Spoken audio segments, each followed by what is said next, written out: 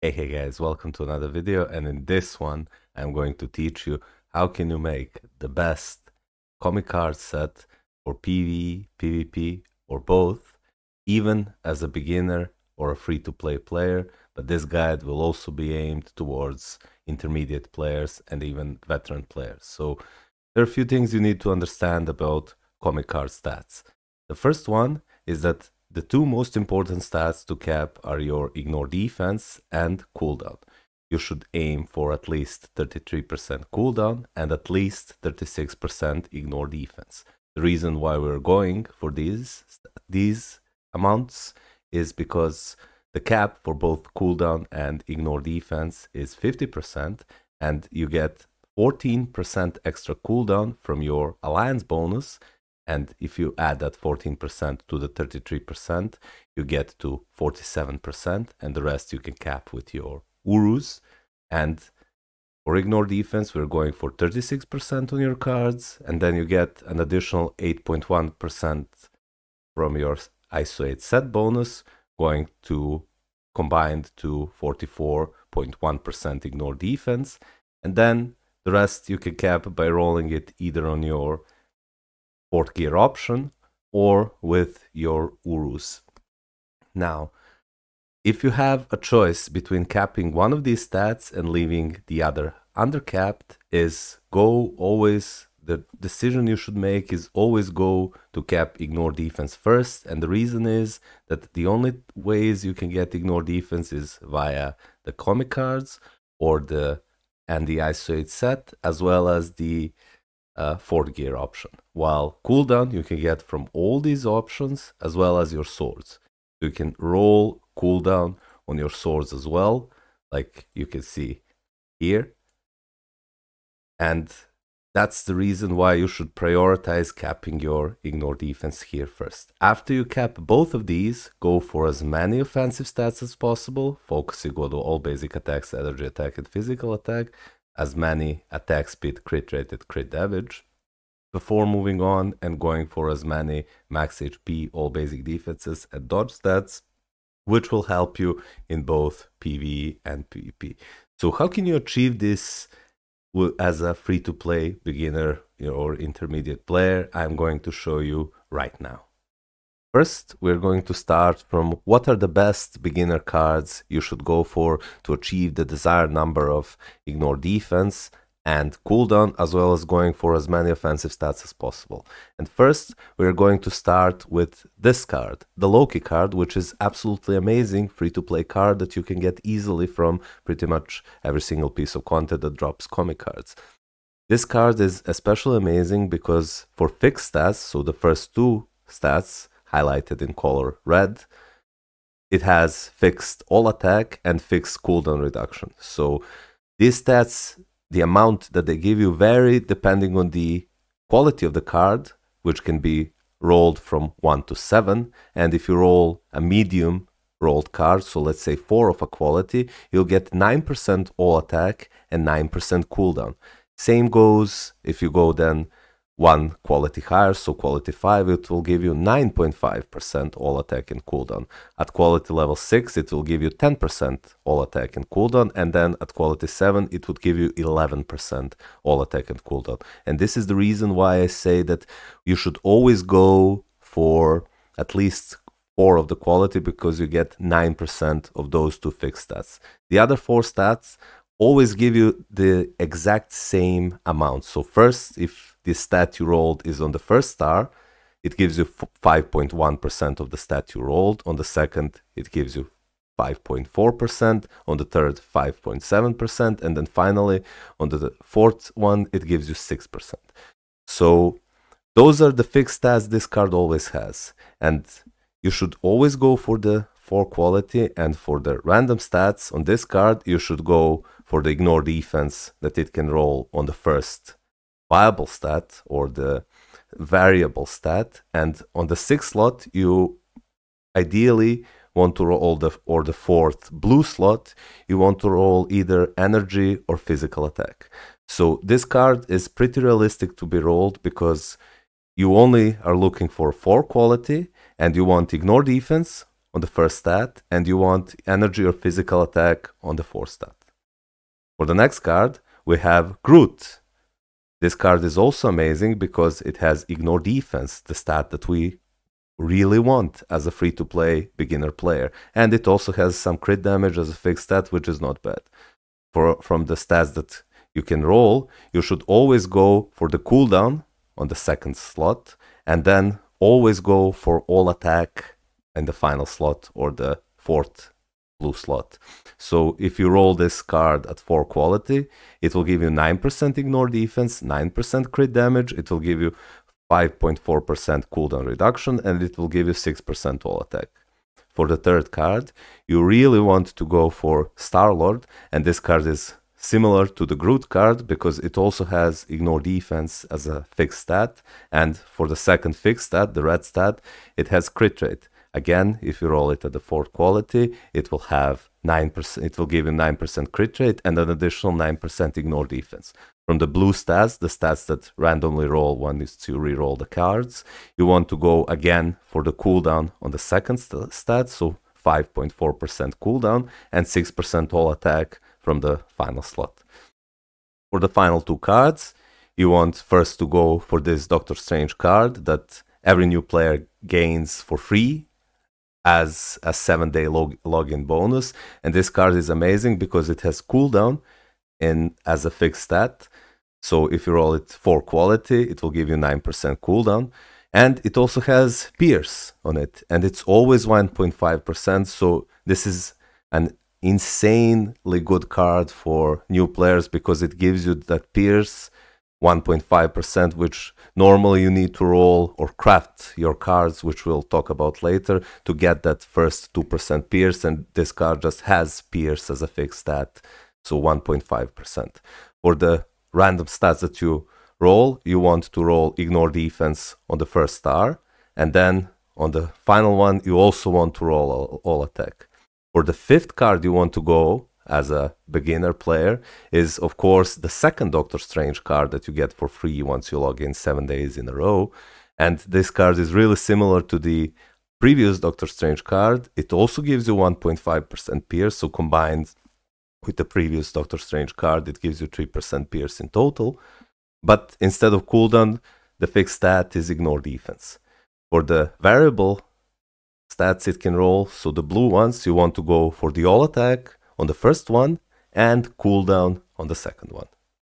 Now, if we combine the stats of these cards I just showed you, assuming they're all 4 quality and you roll them exactly as I told you, you will end up with 32.1% all attack, 37.2% ignore defense, 34.2% cooldown, 3% pierce, crit damage, and critical rate, 9% each. So these stats are absolutely amazing for a free-to-play. Like, look at this, capped on ignore defense, capped on cooldown, and 32.1% all attack. I also haven't included the 6-star, the final roll from the Loki card, which is 6% energy or physical attack, because I didn't want it to get confusing here that you get an additional 6% both energy and physical attack, so you get either energy or physical attack once you roll this.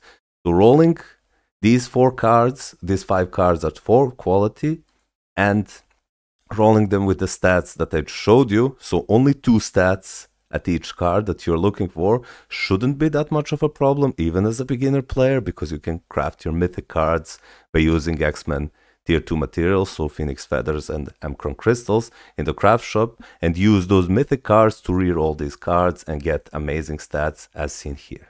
Now, if for whatever reason you are already an intermediate player and you cannot get Doctor Strange cards because you started playing before Netmarble introduced the login events which give you these 2 Doctor Strange cards, I will have a solution for you as well. But first, let's see what will happen if you roll an additional stats on these cards highlighted in color green. So this is the absolute best set you can have from these stats. So if you you always get the red stats because they're fixed. You should always roll the blue stats because they are most valuable for your account. And as you can see here, if you roll only the blue stats I showed you here, you get insane amount of all attack, capped ignore defense, capped cooldown, as well as some pierce and crit rate, crit damage. But if you roll all these additional stats, which I like to call optional stats, your stats will be even more insane. So if we now combine both the red stats, which are fixed, and the blue stats, which you should roll, and the green stats, which are optional roll, and if you get them, that's really cool, your combined stats will look like this. We're looking at, again, 32.1% all attack, capped ignore defense with 37.2%, 34.2% cooldown reduction, so capped again, 3% pierce damage, which is amazing, 9% critical damage plus 5.7%, so we're looking close to 15% critical damage. Crit rate stays the same, but then we get almost 11% energy attack, over 11% physical attack, 17.1% all defense, 20% chance to increase, or 5% chance to increase your all attacks by 20%, and the same proc which increases your physical attack by 20%. So even without premium cards, like any premium card, if you roll your cards like this is what your stats will look like, and this is absolutely amazing card set. And with this, you can easily clear any World Boss Legend if you follow and build your characters properly. Next, if for whatever reason, like I said before, you started playing before Netmarble introduced login rewards, which include Doctor Strange cards, I also included 2 other cards that you can use as a replacement for Doctor Strange cards, and likewise, they give you red stats which are fixed, you cannot change them. You should always go for the blue stats. So in the Punisher card, you should always go for the cooldown and all attack on the 2nd and 4th blue star or option. And on the Nebula card, you should always go for all attack on the 1st and cooldown on the 2nd. For the rest of the stats, or the green stats are optional, and if you get them, that's cool. If you don't, that's fine. You should always aim for the blue stats first. Your combined stats would look like this. So you would get same amount of all attack, you would get slightly higher ignore defense, slightly lower cooldown, you're going to get some max HP and some attack speed, which is really good. Your crit damage is going to be like 5% higher, crit rate is going to be the same, energy attack is going to be the same, physical attack is going to be a bit lower, all defense will stay the same, and you're losing all attack proc, but keeping the physical attack proc. So while you will lose 3% pierce, you do get some additional crit damage, some attack speed, some max HP, and some, well, bonus ignore defense. So while this set is worse than if you have both Doctor Strange cards, it's still not too shabby. Trust me, it can easily clear World Boss Legends. As you've seen in my live streams, I managed to clear them with way worse card stats than this. Now, what about premium cards? Well, premium cards is something that you'll get passively, either through event tokens or GBR tokens and future pass tokens. So you're approximately getting 2 premium cards every 40 to 50 days. So one you get from the event tokens, you can buy from event tokens, and one you get from 30 days of GBR, so 300 tokens, and additional 300 tokens from the future pass. Now I'm going to list you the best premium cards you should go for. So overall, the 2 best cards are Luna card and Guardians of the Galaxy card, and I strongly believe that these cards should be a part of any set that you have. Luna Snow card is the only card in the game which gives you 11% or high roll energy attack, and all basic attacks increase. So it is must have for any PvE set, and is also really good if you're going for a PvP set, and is also a must have if you're going for a hybrid set. While the Guardians of the Galaxy card is more of a hybrid card because it also gives you all basic attacks as a fixed stat, and it gives you max HP as a fixed stat on a high roll, so 10 or 11% if you go for 6 or 7 quality. So these 2 cards, if you get them, slot them in pretty much any set you you are trying to build, and you will have zero regrets. Now for the PvE cards, these 6 cards are the ones you should go for. Now the last 2, Ghost Rider card and the New Avengers card, are kind of premium cards, and you can only get them by gambling. But do not worry, if you cannot get them by gambling crystals, you can always go for these 4 cards. So either White Fox card, Black Panther card, Amazing Spider-Man card, or the Cable card, or the Civil War card. These cards all give you all basic attacks increase, and most of them give you either cooldown reduction or ignore defense. Some give you attack speed, some give you additional crit damage, so they all have the stats you want for the PvE. If you want to go for the PvP card set, you should go for these 4 cards. The New Avengers card, the Crescent card, the Scarlet Witch card, and the Black Widow card. And now, how can you know which cards to slot when? Now, this is really simple, and trust me, any combination of these cards that you pick and put them in your final 5 card set, you will have an amazing set. Now, obviously, if you want to go for a PvE set, you should always try to slot in Luna card, and then 4 cards from the rest 4 cards will be from the PvE card set. And if you want to go for the PvP set, you want to slot all 4 cards from the bottom row, the PvP cards, and then slot in the Guardians of the Galaxy card. If you want to go for a hybrid set, you can equip like Luna card, then Guardians of the Galaxy card, which are 2 overall best cards. Then you can equip something like a Black Panther card and Cable card, and then for a final card, you can equip the New Avengers card, and you'll have an amazing hybrid set. So it's up to you to freely mix and match these premium cards depending on what you want your account to be geared for. Obviously, if you want it for PvP, you'll want to equip as many PvP cards as possible because they give you the highest amount of all basic defenses and max HP.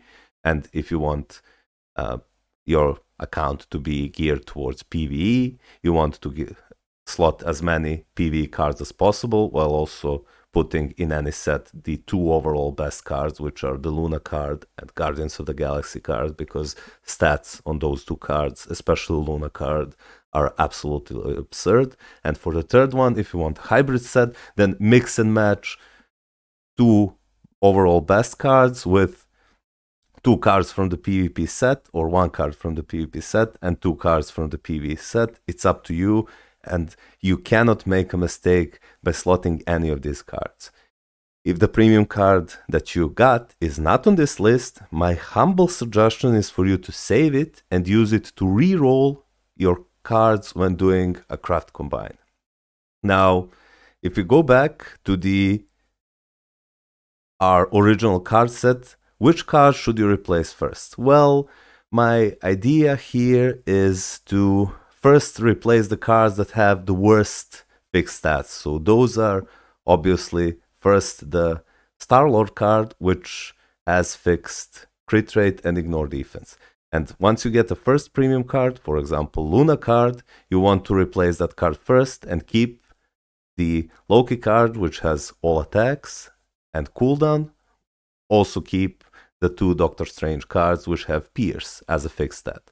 For the second card, obviously, you want to replace the Groot card with, I'm just slotting random premium cards right now, but you get the idea. Any of those cards that I listed, you can easily replace them, those 2 cards, and then move on and replace the Loki card with the third premium card you get before finally replacing the 2 last Doctor Strange cards with the final 2 cards you get. And this set that I showcased is a decent hybrid set that you can use for your PvE and PvP gameplay. Finally, I want to talk about card crafting, because people often ask me which cards they should go for when finally starting to craft their first premium cards. So if we take a look at the premium card, you always want to go for as many blue stats as possible, because blue stars as possible, because those stats, when you get 3 of them, you get 2% extra Pierce, and if you get all 6 stars at blue, you get 5% additional Pierce times 5 cards. That goes up to 25% Pierce. But going for blue stars isn't the only important thing. You should also try to lock the blue stars which have good stats on it. So on the first star, you always want to go for either dodge or crowd control time. These two are the best stats you can go for when you get the blue star. And if you get the blue star that has any of these two stats, you should lock it and almost never change it. In the second one, you always want to go for max HP. Max HP is definitely the best stat here. And even if you have 0 max HP from the rest of your uncrafted card stats, and if you roll max HP on all of your cards, you're looking at 50 or over 50% max HP from 0 by just rolling max HP on this, which really helps you in both PvE and PvP especially. In the third one, you always want to go for either ignore defense until you reach the cap, so until you reach around 36 or 40 ignore defense on your cards, and if your ignore defense is capped, the best things to go here is crowd control time, so you get less CC'd by bosses and in PvP. In the fourth star option, you always want to go for either all defense if you're more into the PvP side, or critical damage if you're more into the PvE gameplay, or you can mix and match and roll all basic defenses, let's say on 3 cards, and then critical damage on 2 cards. For the fifth stat, you always want to go for either cooldown, and this is the same as ignore defense on the third stat. You always want to go for a cooldown until you reach the cap. Ideally, you want 36%, and then every single of your characters will be capped because you get that 14% bonus from your alliance. But if you have your cooldown capped, you should go for attack speed until you reach around 20 or 25 attack speed. And if you also have attack speed capped, then you can go for crit rate. But even if you first roll crit rate, it's really okay to keep it and not reroll it to try to get attack speed or cooldown unless you really need it. And the 6th star is one of the best stars because you can roll for an all attack, and this would be optimal because it buffs both your physical attackers and your energy attack characters. But if you cannot roll blue all attack, because trust me, it takes a lot of rerolls to get a card that has all these stats on blue star quality or blue color, you can opt in and lock the blue stars once you either roll energy attack and physical attack.